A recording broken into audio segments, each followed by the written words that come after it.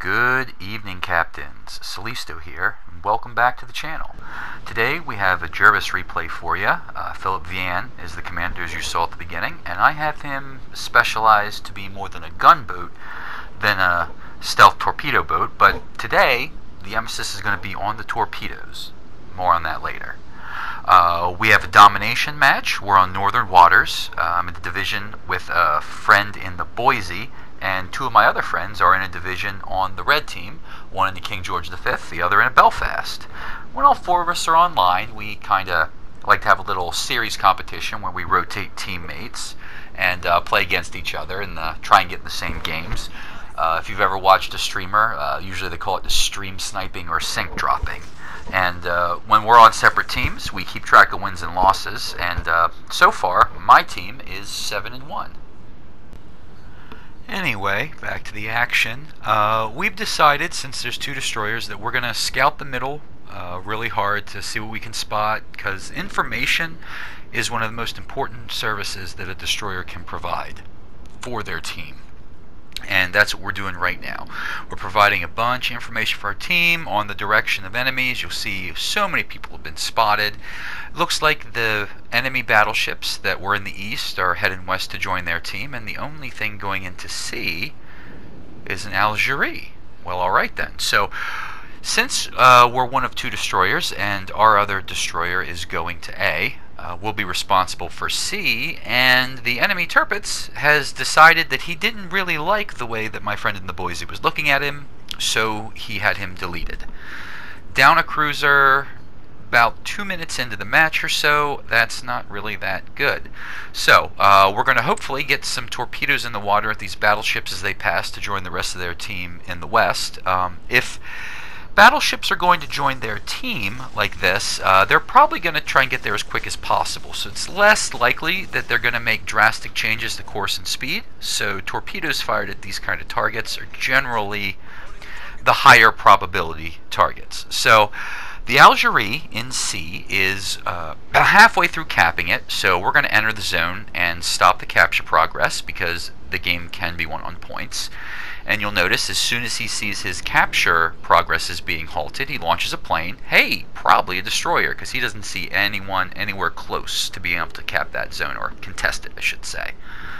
So he's going to spot me. He's sitting there behind an island. That's great. We're going to fire at him. Accidentally kill the Nagato there. He's done. Didn't change course and speed. Ate a giant torpedo sandwich.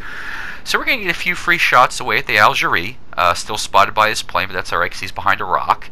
So we're just going to find our own little place to hide for now. The Algerie is going to back out from behind his hiding place there so he can engage us. Probably a smart thing to do is he, on his first salvo, removes about a third of our hit points. So we're going to automatically put the smoke screen up. We were closer to the rock than I realized. That's okay. We're going to let our detection go back to normal. He's still within our detection range, but he is starting to go forward behind the island because I have Fiji with him, so he can't back out too much. One of his secondaries catches us on the tail. That's alright. We now have help from the Fiji and the Cap. So we're going to start to turn in to go back and re-engage him, help the Fiji, and I run aground because I am potato at steering. It's the only time I actually run aground, I think, in this replay, but it's fairly common to see me not paying extreme attention to where I'm going on the mini-map. For whatever reason, I'm constantly focused on where the red ships are and not quite the little specks of islands that I could run into and kill me.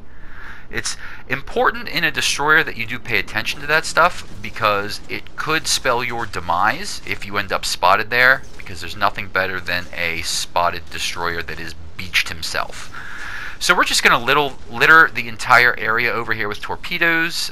We started before the Algerie got chunked by one of our battleships, but that's okay because we want to confirm the kill. If one of our torpedoes doesn't get him, one of our friendlies will, either the Fiji or our battleship that we have with us. I believe it's a Vladivostok. So we're going to start headed towards A while to assist our friendlies with the rest of the red team. There you go. The Vladivostok does get the kill on the Algerie. That's good.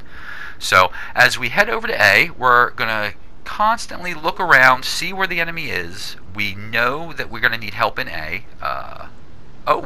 Looks like our friendly destroyer torpedoed the enemy destroyer, so that's good for us. We have 2 destroyers left. Red team has none. Normally, at least in my experience, the team with destroyers left is the team that generally wins, especially in these games where you have capture points to contest. Oh, there's my friend in his Belfast from earlier. I know he has radar, so it's very important to get out of radar range in case he pops it. So we're going to try and get out of 8-kilometer range. He looks like he's kind of sticking behind that island. Torpedo indicator says he's turning away, probably going back to rejoin his friend in the King George V. So nothing we can really do about them. On to the Monarch, the Leon, and the York over here. We take a look at who the King George V is. Yep, that's our friend in the King George V. Back to the Monarch. Look at the torpedo track indicator. He's headed into A. Probably try to defend that for the rest of our team. Maybe get some cover. So we're going to wait for our torpedoes to reload here. Got about 6 seconds left on the reload. Back to guns. No, I'm sorry. Back to the torpedoes. So we're going to just start launching some torpedoes there. 1, 2, 3, 4, and 5. Hopefully one of those will hit. We probably only need 1 or 2 to hit, so don't need to launch both of them. We're going to hopefully have some torpedoes left to fire at someone else if we need to. I'm going to once again miss the island on the mini-map, so going to have to turn the wrong way to turn around, so that's going to cost us a little bit of time, but that's okay. It does give us an opportunity to watch the torpedoes sail towards the Monarch. Our team's doing some damage to him. Are our torpedoes going to have time to get there? Looks like it. Yep, he's pretty much done. There's the torpedo hit, kill number 2. And we're glad we didn't fire the other set, because now we still have that. We don't have to wait for that over minute-long reload with this particular build. Turbines goes down. Friendly Icarus avenged my friend in the Boise after that naughty thing he did. So now we're hopefully going to get a torpedo strike off against this Leon or the York as they try and head into A. Let's see what they're doing. I'm going to mess around with the torpedo track there. Still getting used to the control pattern that I have set up. And there's some torpedoes out. We're going to get them all 5 of them off before we get past this island. Hopefully they're going to hit. Spoiler alert, they're not. So now that I know that they are engaged with my enemy team to the south, I can have some fun with my friends. So my friend is in the Belfast. That's probably him in the smoke screen with the shots coming out. That's my friend in the King George V, and we're going to start hunting.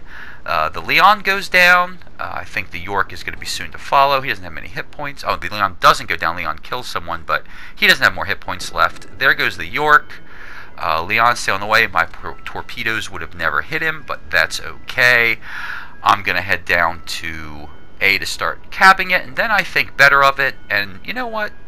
There's no one left, so I don't want to let them know where I am, mainly because I can hear them chattering back and forth because we're in the same party chat, and my friend in the King George V, he is a little scared of destroyers. He's primarily a battleship player, so you can't really blame him, but for the last about 5 minutes, he's been doing nothing but saying that Mailman's out there in his destroyer. We got to go get him. We got to go get him. And my friend in the Belfast saying, I'm with you. I'm with you. We're here. Don't worry. I have my tools. I'll protect you from him.